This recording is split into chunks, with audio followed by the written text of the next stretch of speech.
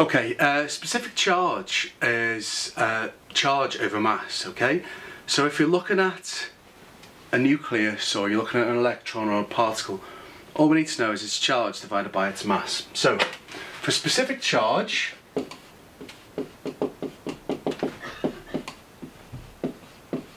as long as you remember it's charge divided by mass. So the units are obviously coulombs per kilogram, so it's coulombs per kilogram. So the units of specific charge are coulombs per kilogram. So if, for example, we were asked, what's the specific charge of an electron? Well, we'd say the mass of an electron, from our formula sheet.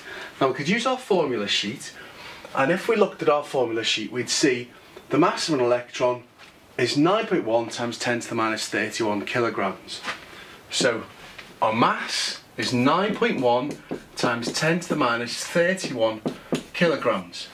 And if we looked again at our formula sheet, we'd see that the charge of an electron is 1.6 times 10 to the minus 19 coulombs.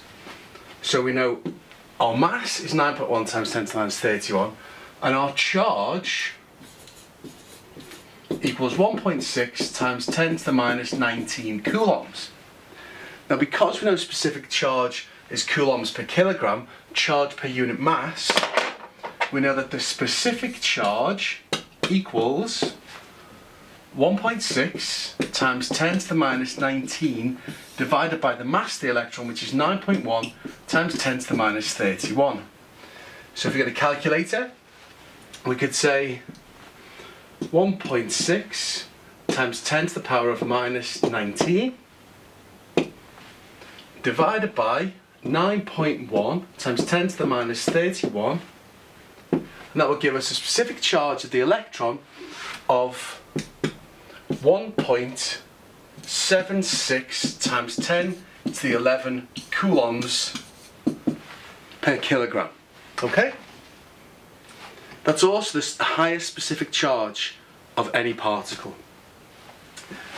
Now we could also be asked for something a bit harder. So for example, we could be asked, what is the specific charge of a carbon nucleus?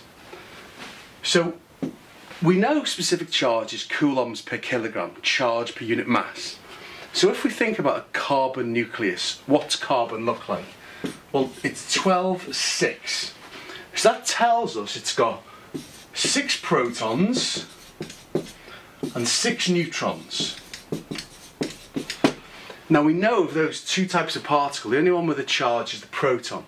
So we know that the charge is going to be 6 lots of protons, but we also know that the neutrons have mass. So when we're thinking about the mass of the carbon nucleus, we need to think about the protons and the neutrons. But for the charge, it's just the protons. Okay? So let's think about the charge of a carbon nucleus. Okay? So the charge would be 6 times 1.6 times 10 to the minus 19 coulombs. But the mass, we could look on our formula sheet again, and we can see that the mass of a proton and a neutron roughly the same. At AS, it's fine to consider them as the same.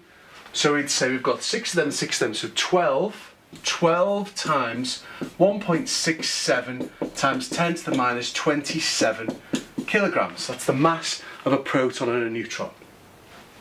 So if we put that into the calculator, that'll give us the specific charge of a carbon nucleus, which would be 6 times 1.6 times 10 to the minus 19 divided by 12, I'll do it in brackets, 12 times 1.67 times 10 to the minus 27, which comes out to be 4.8 times 10 to the 7 coulombs per kilogram. Now we could do this for any particle, but of course the neutron, the specific charge of a neutron is 0, because if we were looking at a neutron and we're looking at charge over mass, particles such as the neutron, which are neutral, have no charge, and therefore they have no specific charge. Okay?